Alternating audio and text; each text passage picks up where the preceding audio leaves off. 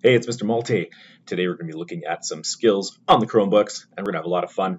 So let's get started. Let's have some fun while we're learning our technology skills. So your teacher should have put the assignment into Google Classroom. You don't have to worry about that, but your teacher will get that in there. And we will go to Classroom and get started. So first of all, let's get on to Google Chrome. Launch it with the beach ball at the Chrome symbol. It probably pops up automatically when you first sign into your Chromebook. And you should be on Engaging Students. Now, to get to Classroom, I've put it in a couple places. So if you scroll down with your two fingers, I've put Classroom there. You could also go to a new tab. To new tabs, a little plus up there, which you should know. And the apps launcher, the little waffle over here, and then click on Classroom. Boom. Now, one thing I want you to pay attention to today is your mouse.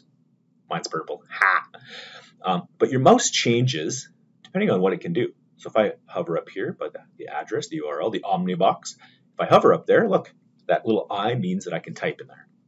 If I can just click on things, it's that regular, pointy cursor. And if there's a link to follow another web page, look, it turns into that little hand. So pay attention to that as we're doing this stuff with text boxes today, because that means something. It's not random. Look, I can type, I can click, I can follow a link, right? Okay, so in Classroom, we're going to find our class. You should see your teacher and click on the class that you need. Boom. You might see it here. Probably see your assignment right there in the middle. Otherwise, you could go to classwork and probably find it. It'll look pretty similar. It'll be there in classwork. But for me, I'm just going to click on there. And boom. There's my stuff. If you ever see this is blurred out or kind of weird, you can refresh with a little refresh button over there. But otherwise, let's just click on this button right here. And teachers, if you ever see that the assignment's not there, you might see a make a copy word. You can click on that if it's been deleted by someone. So let's click on our name. There we go. This is just a slideshow. I'll be putting the videos directly on these as well. So let's get going. Okay, we got some text boxes. Again, look at your cursor. Look at your mouse. Over here on the side, I can click. Ooh, little crosshairs means I can grab something. Cursor means I can type in there. Right? Ooh, let's get in there. Click. See, the cursor is flashing. So let's get our name in there. Remember, make an uppercase letter. And remember, pause. Whenever there's steps, teachers just pause, pause, pause. That's your wait time. So if you're like, oh, we're not there, just pause. Pause, pause, pause.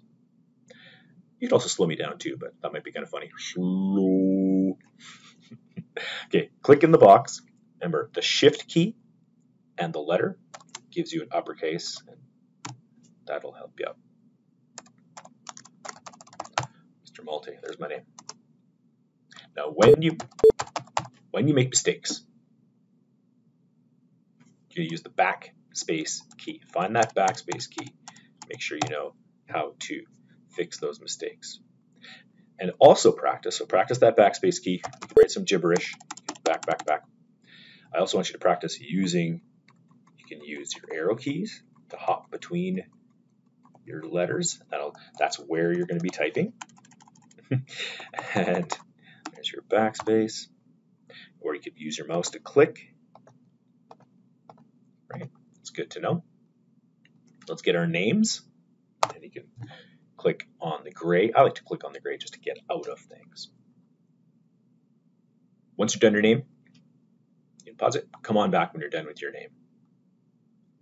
So, see that little crosshairs? This is important because I can click. And now I have selected the whole box. Try using your arrow keys just to move this whole thing around. Perfect. See how it's highlighted? Try using the backspace key. Like, uh-oh, that's not good. Don't worry. Anytime you're making a really, serious error, you can go up to the little undo next to the printer, undo little eyebrow, and click on undo, and you can get that back. So even if the whole thing gets destroyed, boom. Now you can always, oops, did I do it? Undo. When I make serious mistakes, backspace is undo. So make sure you're aware of backspace and undo to help you out. And after that, you can go in here and you can type the alphabet. Perfect. If you want to be a real ninja, you can go up to this text box right here. You can put your own little text box in. So get your name, the alphabet. Alphabet's going to take a while, right? After that, you can try clicking on text box and click and drag to put your own little text box in there. So I think that's everything I wanted to cover with just typing in this first one. I'm going to do color as a second video and put it on the second slide. So remember, this could be more than one day, and that was just our typing portion. So talk to you soon.